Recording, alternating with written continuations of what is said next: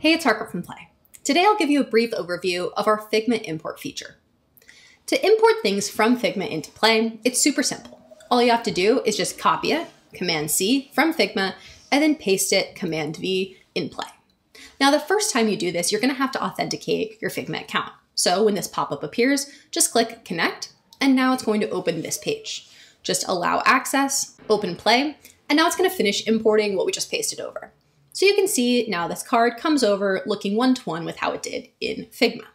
And you'll see this Figma import status bar here, and it'll let you know when the import is completed. So now that we have this in here, let's take a look at the layers panel. You can see everything is on the same layer. There's no hierarchy here. And you can also see that it's all placed on a Z-stack. Now in Play, you want things to be responsive because it's going to work across all different iPhone sizes.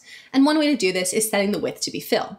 If I were to do this on this card here, just right click and set the width to be fill, you can see that the contents inside here don't stretch to fill the entire container. And that's because this card was not designed with auto layout. So there's going to be some big issues when you move it over from Figma into Play.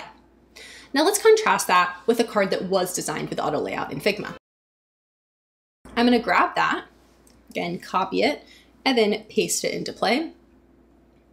This time when I set the width to fill, you can see all of the contents stretch to fill the whole thing. It's a lot less work here, and you can see this actually works for any screen size.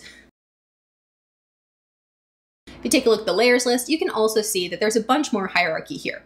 Again, because it was designed with auto layout in Figma, it comes over into Play with that same layout, because that is how Swift UI code works, and that is how Play works in terms of layout as well. Now, the one other thing I want to mention here, and we'll cover this again in a video, is that the text is not going to come in as editable. You're going to have to make it editable by clicking Make Editable from the Element Settings panel. Now, once you've done that, you're going to be able to edit this text. In the other videos in this playlist, we're going to cover some of the other things you need to know when importing your designs from Figma into Play. So go ahead and check out those videos. Thanks for watching this one.